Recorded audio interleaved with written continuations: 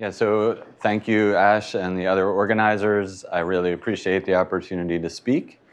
I think that I've heard that attention is correlated with novelty. So I think this will be a gripping talk because it is a little different from the other talks you've seen in a variety of ways. So the goal of the project that I'm going to be telling you about is this one. Right, so we're going to be looking at something called inspiratory bursts in the respiratory brainstem. And this is a mammalian topic, I would say. I don't know anything about breathing in the fly, and I therefore won't say anything about that. And so I have a very bold conjecture to start with. And this fits into the framework of connectomics, even though I think it's quite a different scale than what we've seen. I looked up the definition of connectome before my talk just to make sure I wasn't hallucinating, and it is pretty general and broad, so I think we're good. So to orient you, assuming you're not familiar with this, although Ash knew the pre-bots, so we're talking about a region down in the brainstem of the mammalian brain, and from my perspective, this is a useful cartoon to get oriented.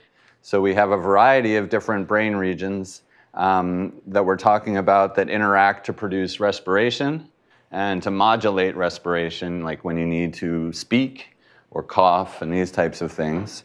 And the really star of this story is this pre-Botzinger complex area here, situated in the brainstem. Okay, so the sub-goals, I want to break this down into some pieces. And this is not, again, this is the goal of the whole project. Not necessarily this talk, would be sort of divided into a couple of different levels. Right? There's the contributions of ion currents and other biophysical factors to the bursting patterns that the neurons are generating. And already this is a little different. We haven't really been talking about this sort of thing here. And then there's the connectivity within the pre-bots, this yellow circled region that's responsible for the inspiratory part of the respiratory rhythm that's also going to play an important role. And then, of course, we'd like to put these two together. All right, so I want to start with a few key experimental observations so that you know what it is that I'm trying to capture in the modeling and analysis here. Okay, so when you think about respiration, you may just think two phases, right? You breathe in, breathe out. But technically, under the hood, it's a three-phase rhythm. Okay, and so the experimentalists will record signals from various electrodes. So this is actual spiking signals in some cases, or extracellular recordings, so maybe capturing a little collection of units. And then there's a spike sorting process.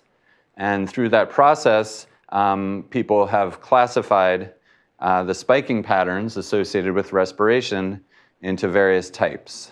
Okay, and so here are three of them, and these are sort of the key three that make up the classic three-phase respiratory pattern. So you have the inspiratory phase with this sort of ramping up or augmenting activity. And then there's an early decrementing phase of expiration, or sometimes called the post-I phase. And then a later sort of augmenting phase of expiration. And then despite the fact that this is building up, we have to somehow overcome that and go into the next inspiratory cycle. Okay? So those are the three phases. Okay. Now here's a nice schematic representation that in fact, there are more than just three different patterns when you do this sorting. But again, you can kind of group them into this, here's late expiration, and here's inspiration, and there's sort of something in the middle. Okay, and what I'm going to be focusing on here is when this expiratory phase abruptly ends and the inspiratory phase comes on, right? So if we line up the end of this blue is like with the start of this red, and there's this key E to I transitional firing, right? And really this is going to be my focus here, right? So in the larger zoomed out project, we want to understand not necessarily all of these details, but certainly how a network of respiratory neurons and what we know about how they're connected and their ion currents and all of these details produce this sort of three-phase rhythmicity. But yeah, for today, let's really focus on this.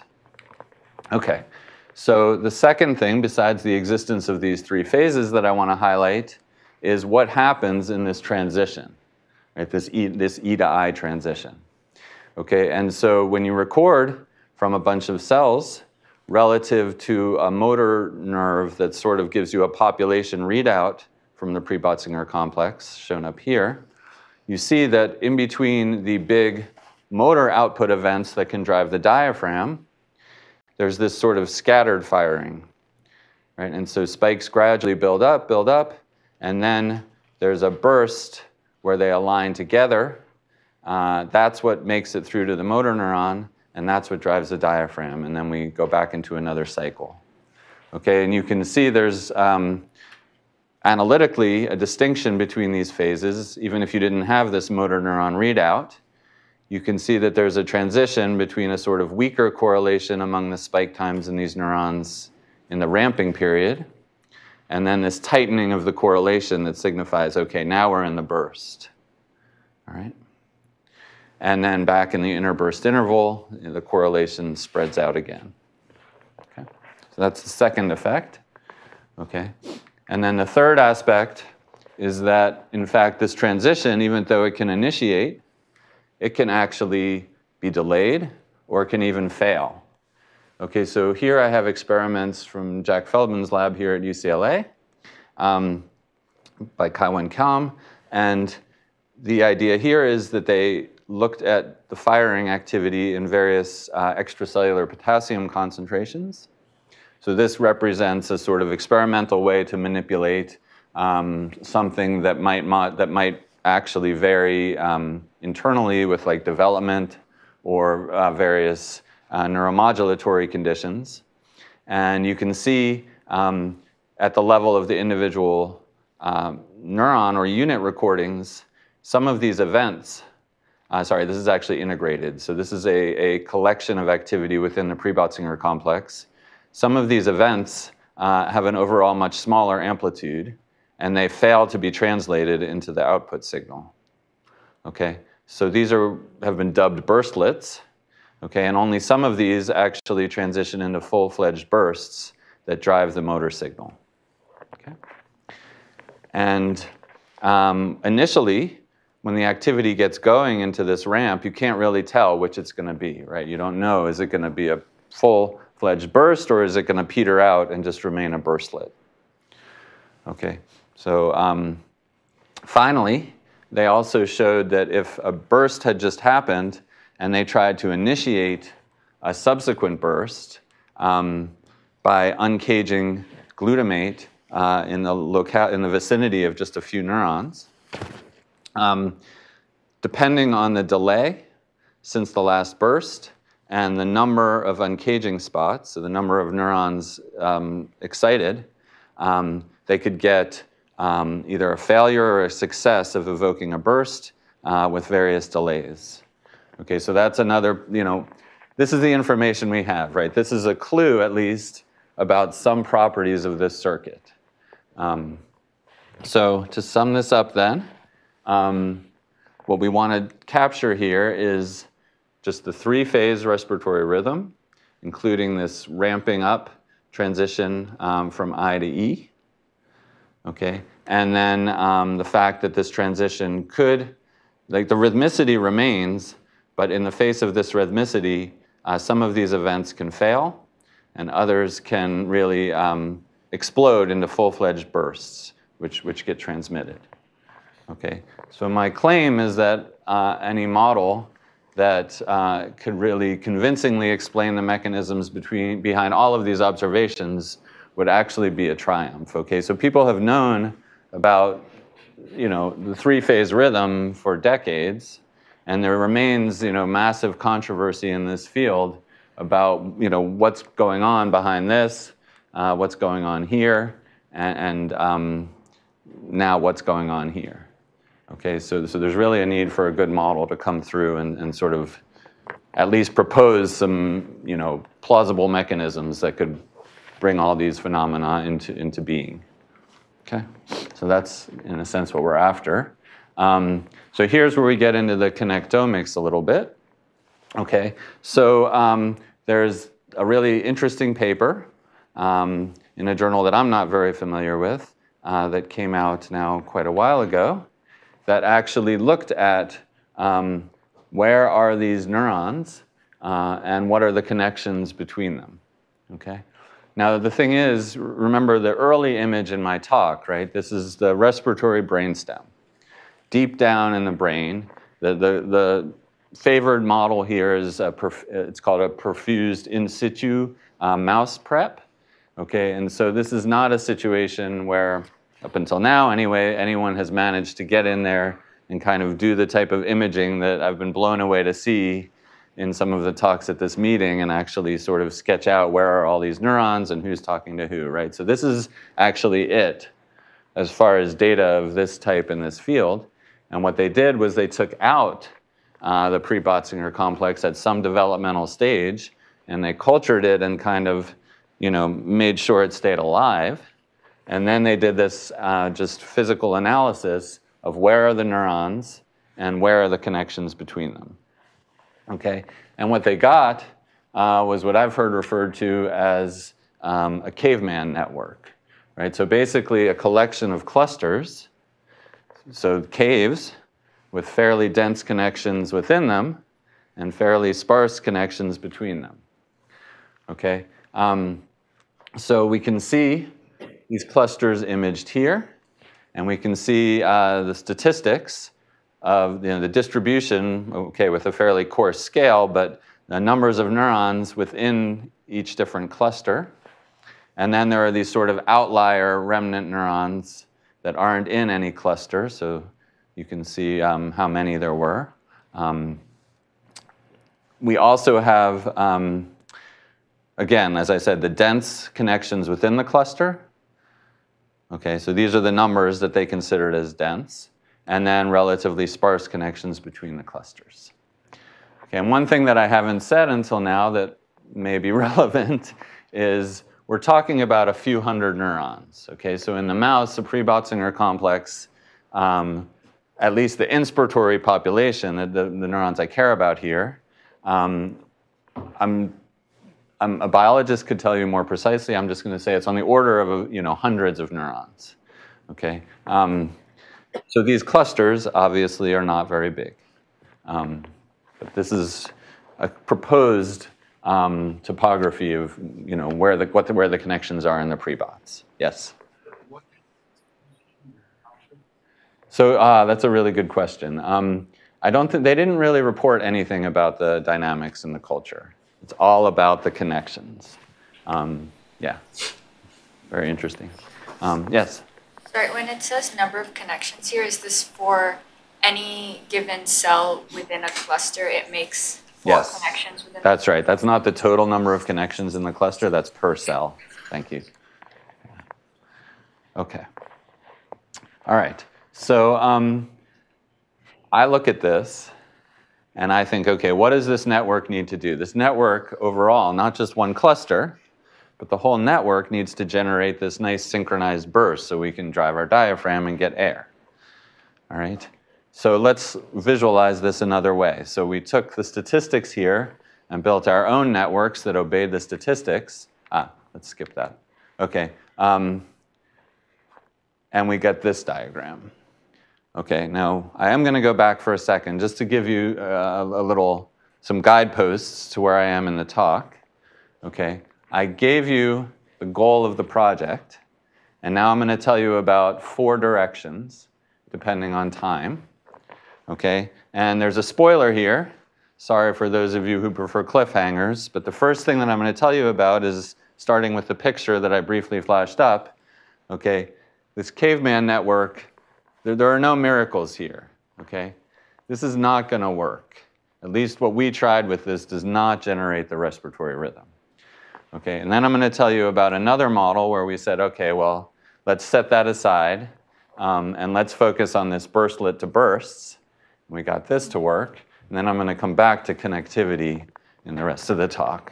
Excuse me. And I'm going to do my best not to knock anything over in the process. What I'm not going to talk about is, in fact, we have some really fun individual neuron models where individual neurons could produce this ramping. So there's a whole alternative theory that's complementary to this work that says actually individual neurons could get this ramping going in a special way. I like these models a lot because they're fun from a dynamical systems point of view, but they don't fit in this workshop, so I won't talk about those.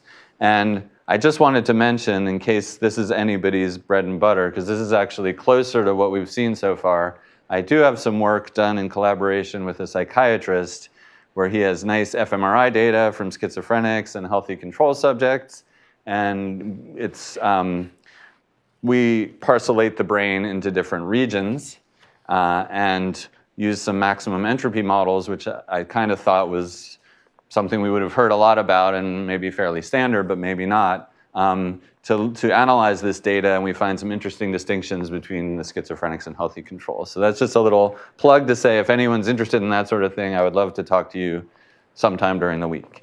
Okay, so anyway, back to our cavemen. So this is actually one of my favorite figures.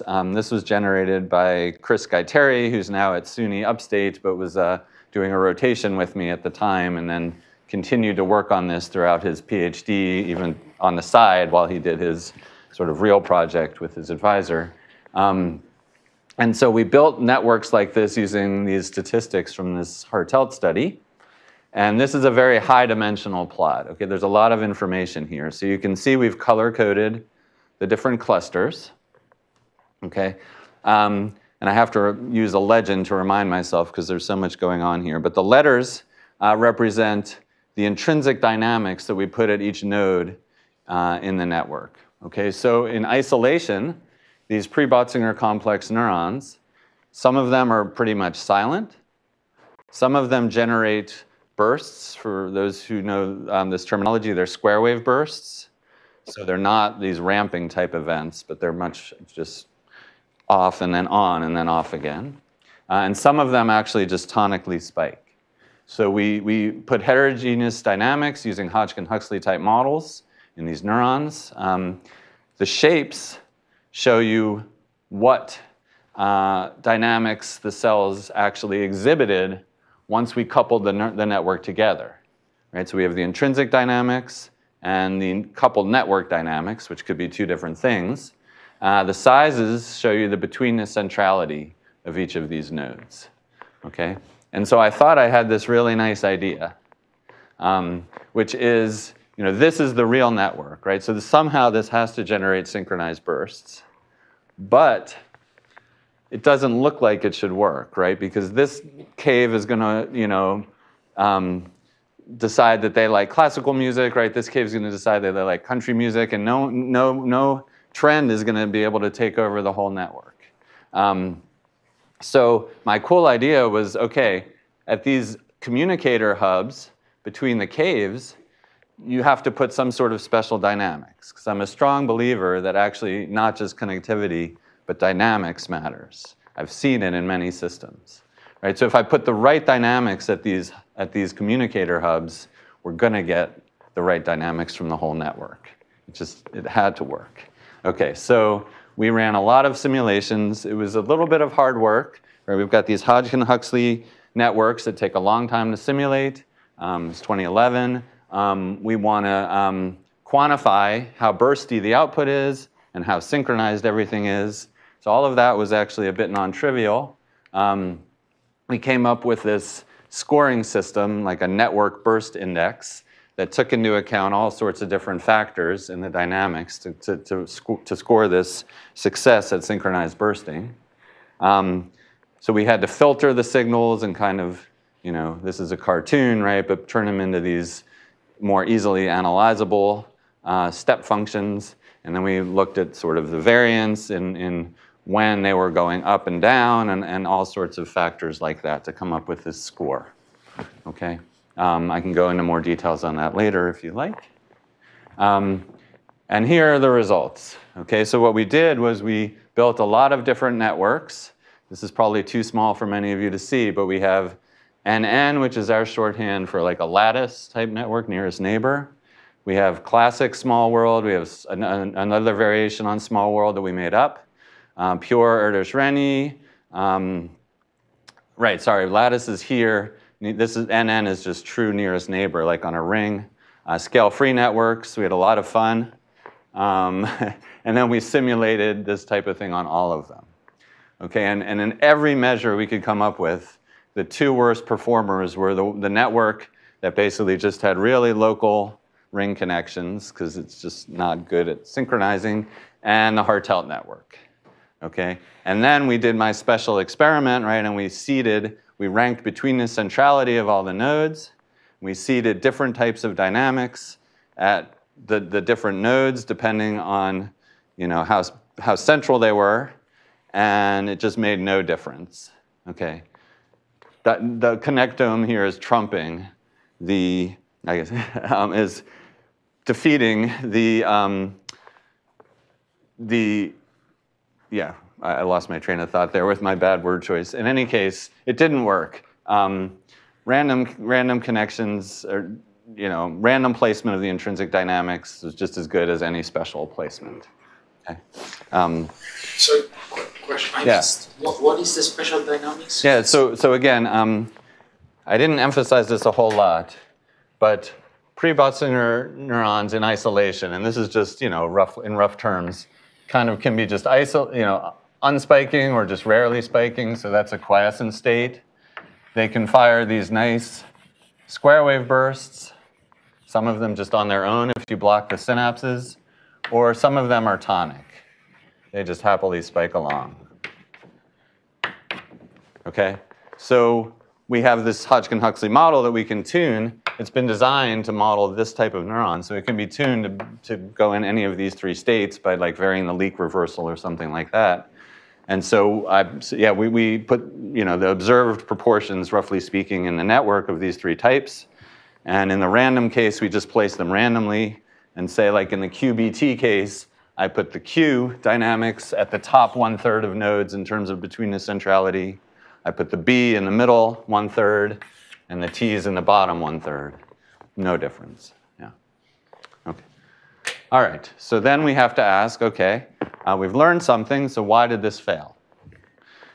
So one possibility is that this dynamic, this model was too naive, not sophisticated enough.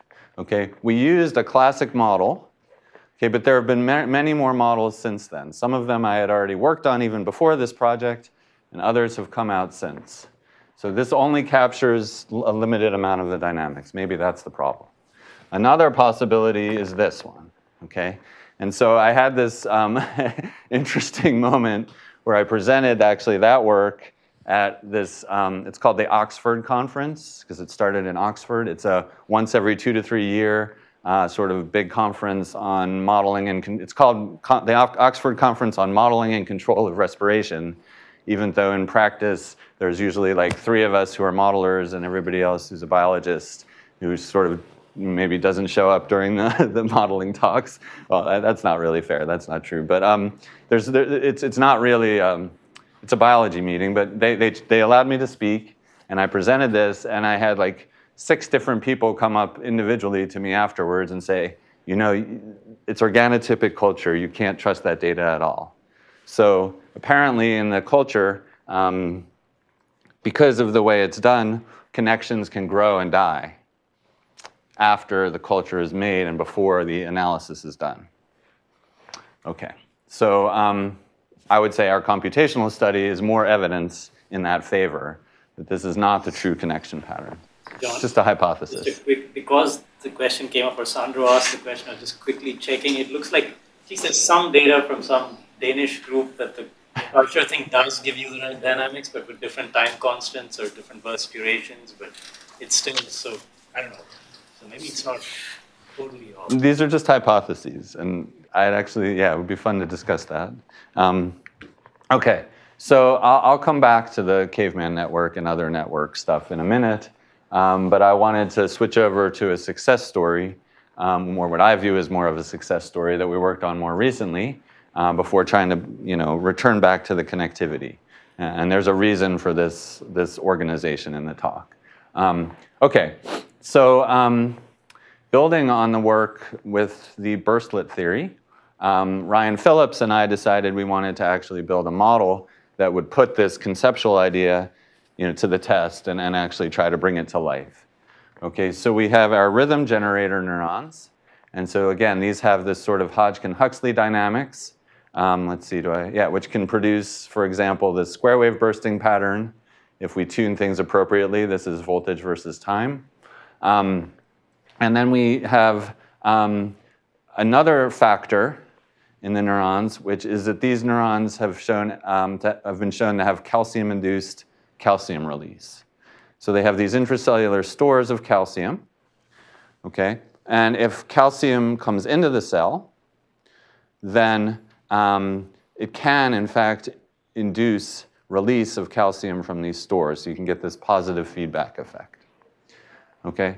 Now, it's not necessary to completely segregate into this type of neuron and this type of neuron.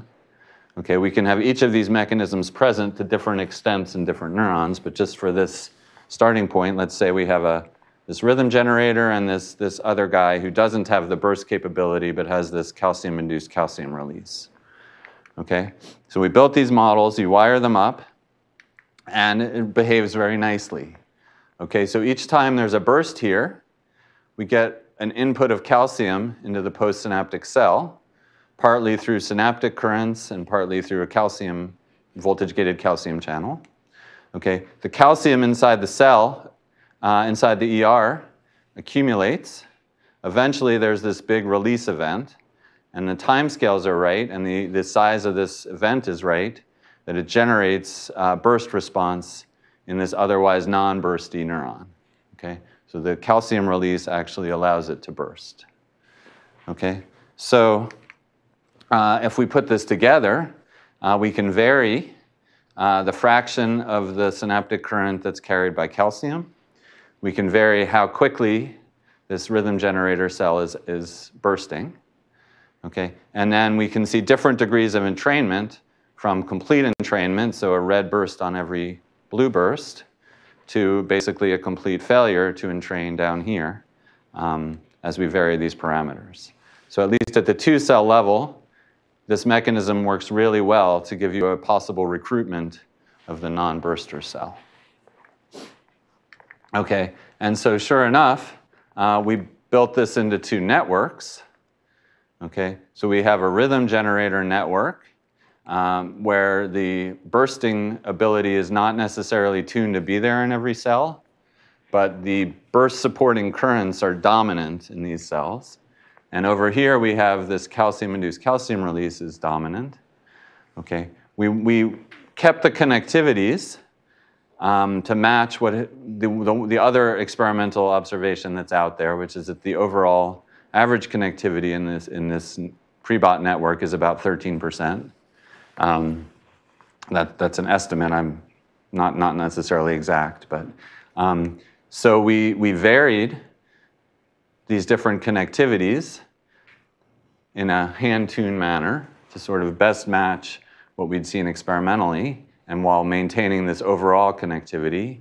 And just for fun, we decided to keep this at 13% as well, the connectivity within the rhythm generator, since we have several degrees of freedom here. So the connectivity within the rhythm generator population is 13%. And these are just random networks, no caves. Okay?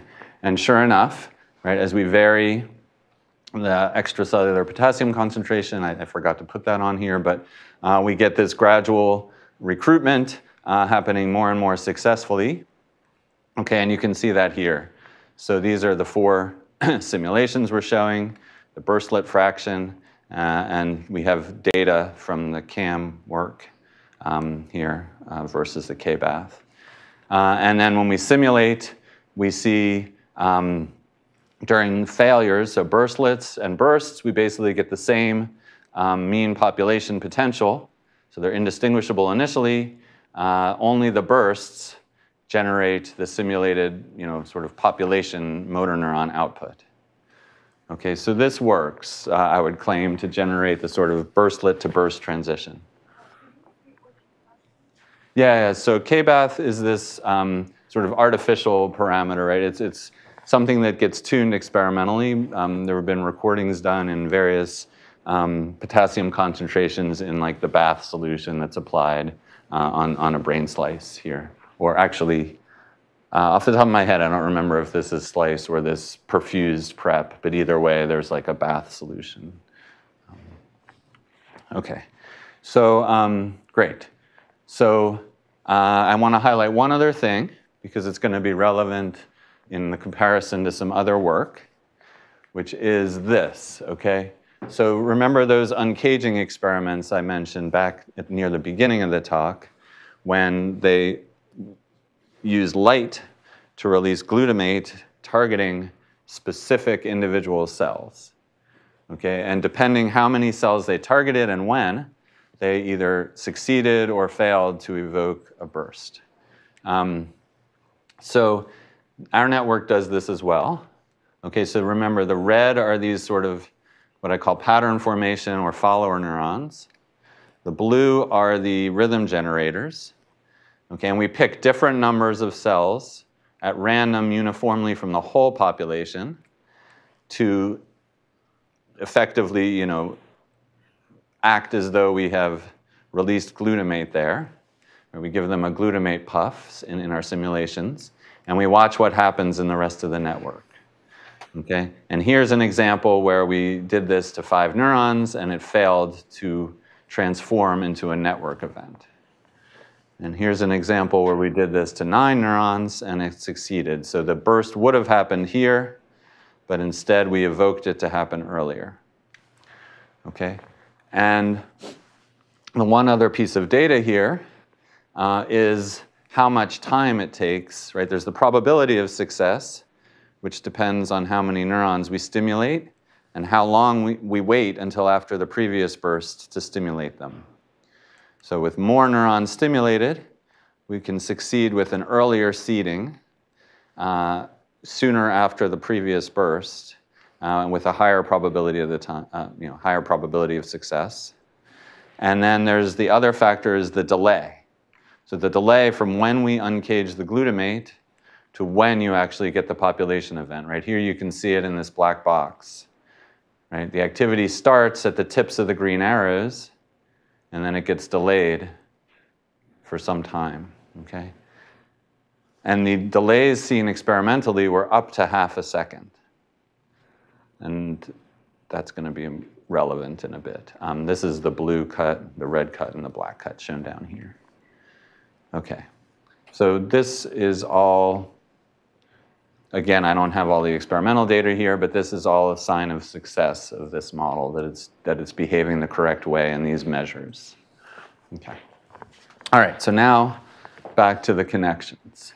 Just to sum that up, the recipe for burslets and bursts that we see is we have a subpopulation that generates bursts. We then have that population using calcium-induced calcium release to recruit the rest of the neurons into a successful burst. Okay, so what I haven't told you in this story, and is not in this paper, is how does this happen, right? This was the original topic of the caveman study, right? How does this rhythm-generating population manage to synchronize and successfully generate bursts over and over and over again like this? Right? This doesn't show the ramping either, which seems to be important. So we still have to go back to this.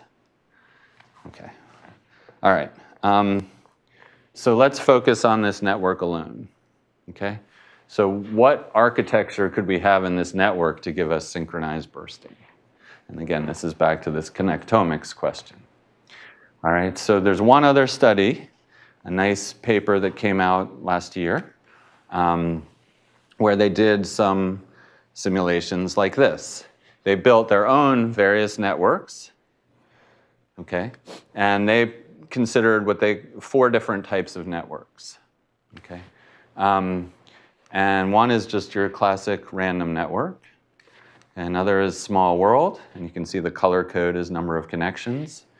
Localized, right, so you connect nearby. This is kind of like our nearest neighbor failure type, network that performed really poorly in our simulations. And then hierarchical has a certain layering aspect to it. And to be frank, I don't remember the full details of what the hierarchical definition was at this moment. But it was another class that's distinct from these three. Okay. They wanted to run simulations to look at the spread of activity in these networks. So they put leaky integrating fire dynamics at all the nodes, which allows you to simulate quickly, which is nice. And they really focused on these holographic experiments. So that's part of the reason I wanted to focus on that earlier in the talk. So they really used these experiments as a key determinant of the performance of their different simulated networks. Okay. So it's a long paper, JNeuroSci allows plenty of figures, and I just want to focus on sort of this key figure extracted from the paper. There's lots of panels, but it ends up being easy to digest once I give you some guideposts. Okay, and this was the big conclusion of their paper, okay? So only the Erdos-Renyi networks with a log normal weight distribution match the experiments on getting this burstlet to burst transformation right with the holographic uncaging. Okay, so up until now I haven't said anything about the weight distribution, right? It's just whether the connections are there or not. But that was a new factor that they brought in. Okay, and so again, this is one of the key figures I would say in the paper. So maybe this is a couple of figures put together. You've got your 4 different network classes compared. Obviously, there's a lot of degrees of freedom. Like if I told you all a homework assignment, go code up a localized network and gave you a few more details, you would still generate, like 40 different networks, I believe. So there's details here that presumably could have mattered. But in any case, the finding here is you can see each one of these neuron classes is a little bit different in terms of the path length, average path length, and average clustering coefficient in the network. They were all standardized to have the same measure of neuronal degree, and actually this bar doesn't show you much, right? Because different neurons will have different degree. So I just want you to take away that these bars are all the same, which is going to signify that they have the same, they're balanced in terms of degree. And the point is they did this holographic uncaging simulation. So they stimulated different number of neurons, and they looked at the probability of getting a successful synchronization event, which means the whole network lights up within some temporal proximity of each other, and the time from the stimulation until that event. And the gray shaded boxes are supposed to represent what was seen in the experiments. Now, if you really are careful about what was seen in the experiments, you wouldn't just have a rectangle, but again, let's not worry about details too much. Okay, and the point is, in this network, and this network, and this network, right, there's very little overlap in the simulated results and these gray boxes. Whereas in this network with the log normal weight distribution, there's very strong overlap. And so the prediction coming out of this is that this could be a nice candidate architecture for what's present in this network. Do they consider the log normal weight distribution on the other architectures as well? Yeah, that's a good question. One could ask if the weight distributions is really mattering. Right, yeah, they must have. There's a lot of stuff in the paper, and it wouldn't make sense not to. Yeah, so, okay, so great. So that's the result here, right? So it's far from a mathematical proof, right? Like, this is what our students want to do in the intro to proof case. Like, say, look, I tried these 4 cases, they all fail, therefore the result is false. Or these 4 all work, therefore the result is true, right? But nonetheless, they did a lot of work and saw that it's non-trivial to get agreement with the experiments, and this is a network that actually does agree, so maybe it's one worth considering more.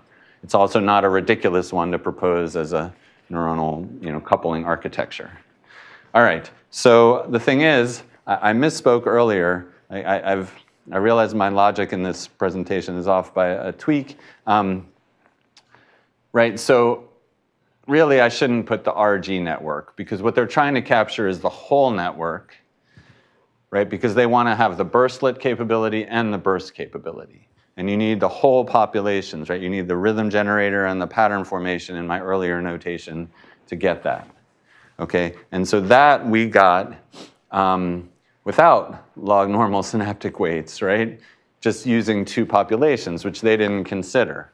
That maybe there's this heterogeneity in the connectivity where it's not just the same pattern throughout all 500 or whatever neurons, right? So although this is plausible, it's certainly not the only solution.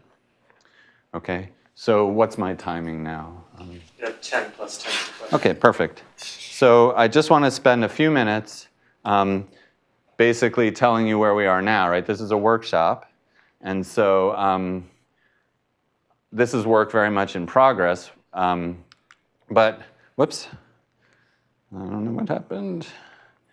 Oops. All right, let's do an experiment. Oh, good. All right, so all of this has been, very much simulations, right? And, I'm in a math department, but I also can do what I want, right? So I'm happy doing simulations some of the time. And more, the more I talk to biologists and they tell me this matters and this matters, right, the more simulations I end up doing. But nonetheless, I don't want to just do that. And it would be nice to have a mathematical analysis, right? Rather than saying, okay, let's simulate this, right? You can never do that exhaustively. So we're in the process of trying to develop a framework that I just made as pared down as possible to try to just totally focus on the connectivity. And so I just want to comment on a few things on this, and however time goes, it goes. But yeah, so to start with, I want to show you this movie that I've been saving, right? Because probably you're tired, hungry, so we need a movie. All right, so this is calcium imaging from my close collaborator, Jeff Smith, who unfortunately retired. This is pre-bots, and you're seeing little sparks of activity, and eventually they sort of may die out like that one, or they might accumulate into the burst. And so I kind of think of the burst as when everything turns red. And this is spontaneous. There's no uncaging or anything. This is a different form of imaging, full stop. You can hear the neurons nicely if you're close enough to my computer, I guess. Eventually, we're going to go back to the color pictures. Let's just let that happen. And this is still culture, or this is... So this is, yeah, this is slice. Slice. Yeah.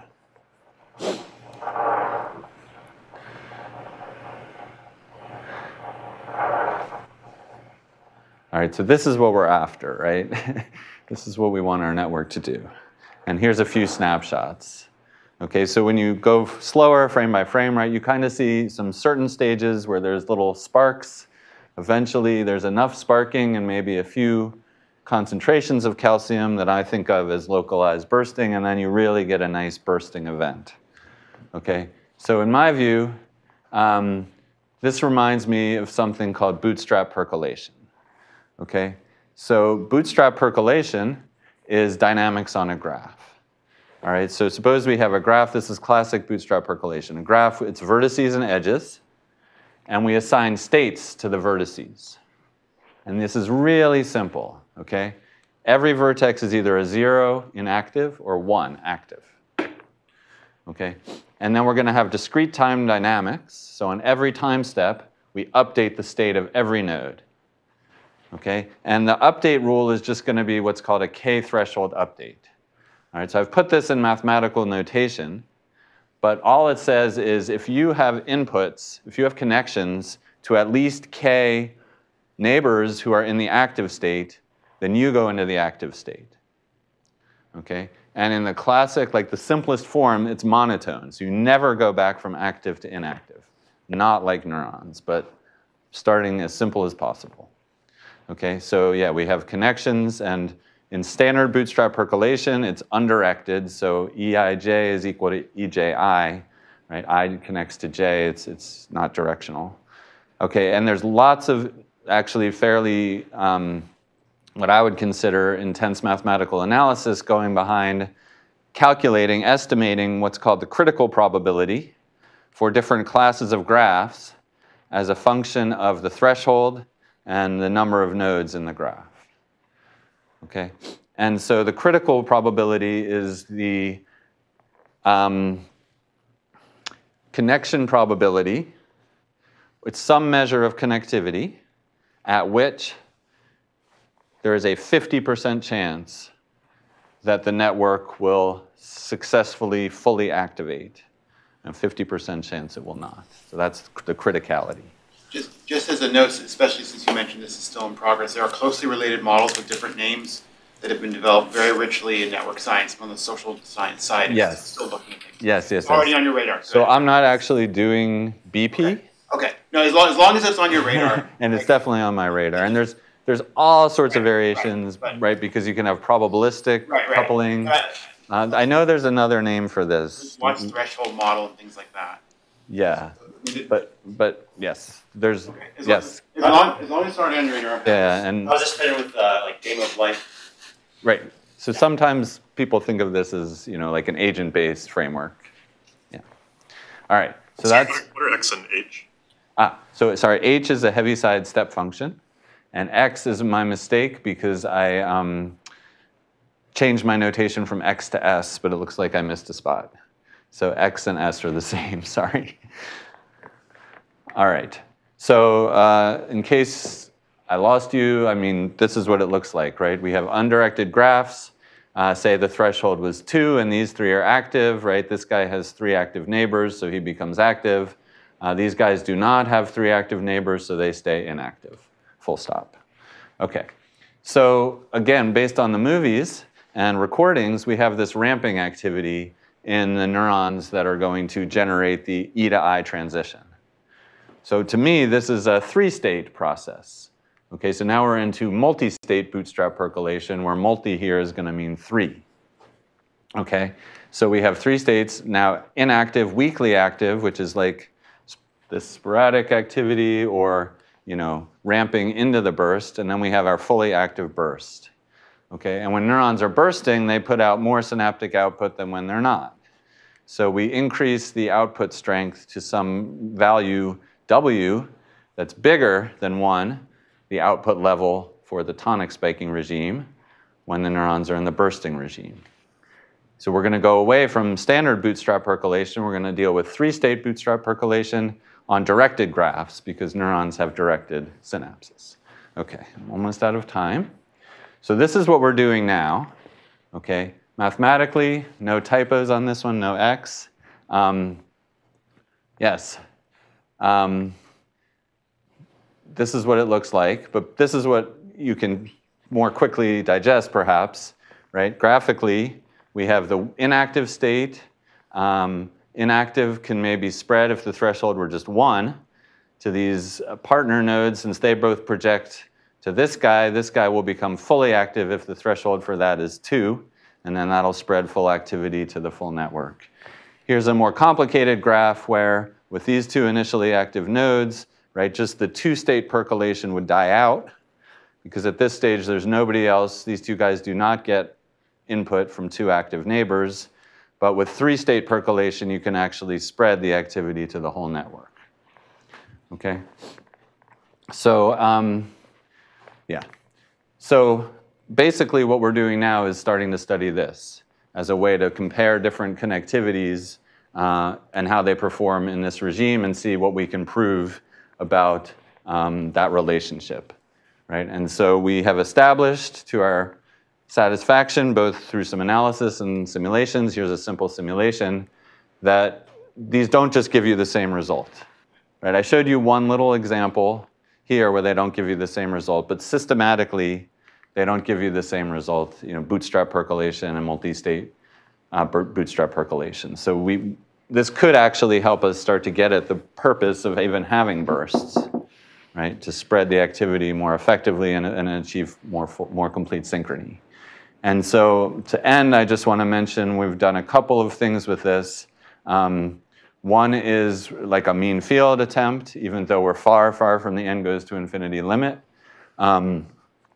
Another is to try to define a good measure of synchrony efficiency and figure out what sort of architectures would be mathematically predicted to have efficient synchronization. So that's a couple of things. Here, let me just show you this. This is worth giving up a minute of question time, I think. These are simulations of the three-state process on a on a random regular graph. Everybody has the same in and out degree, and on a torus.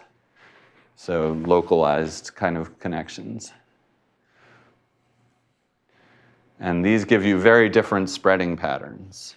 So this is an example of how we can kind of start to use this process to maybe distinguish between different types of architectures and how well they can generate synchronized, fully active states. All right, so I'm going to skip this stuff.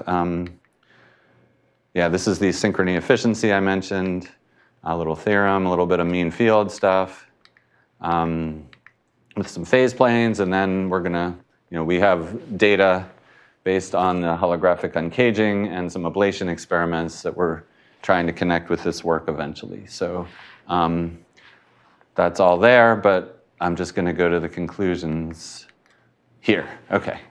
All right. So David, I had your name on one of my slides, but I think I rushed right past it. I think the point is the caveman network looks a lot like your poster, but we're very far from n goes to infinity. So maybe you can tell me later if you can tell me anything about conditions under which the caveman network would synchronize based on your theory. But in terms of my conclusions in the meantime,